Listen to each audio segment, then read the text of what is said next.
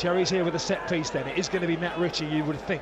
The wall is pushed back just on the edge of the penalty area. The lines are very hard to see because of the sun shining down. 6 minutes left. This could be a big moment as Sermon looks to roll it sideways to Matt Ritchie, who smashes it! Goodness me! Matthew Ritchie!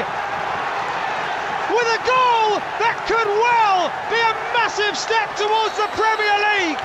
The Cherries have got 10 men, but they've come from behind and lead Sheffield Wednesday by 2 goals to 1. Absolutely unbelievable. The strike of a lifetime.